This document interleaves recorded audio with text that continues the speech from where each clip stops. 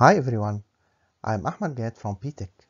In this video, I will show you how to deal with some types of problems like dilution problems. Let us see this example that is related to the dilution examples.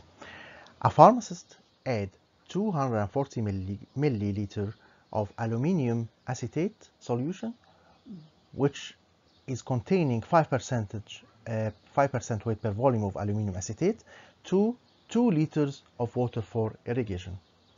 To start to solve this problem, we want firstly to know what is the given numbers and what is the unknown or what he want to know. Firstly, what is this 240? This 240 will be the volume before dilution.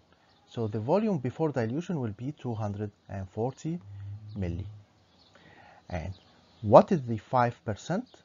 This 5% will be the concentration before dilution, will be 5%.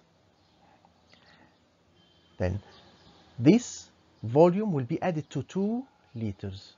So this 2 liters will be with the 240 will be the volume after. So the volume after here will be 240 plus 2 liters or 2000 milliliters. So equal 2240 milliliters.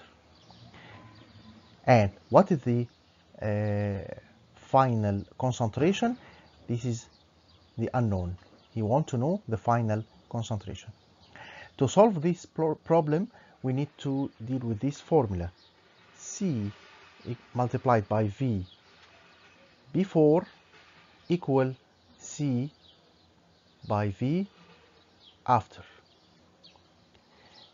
Here we have concentration before, yes, it is a 5%. Volume before, yes, it will be the 240 milli. Concentration after, no, this is the wanted number. The volume after will be 2240 milli.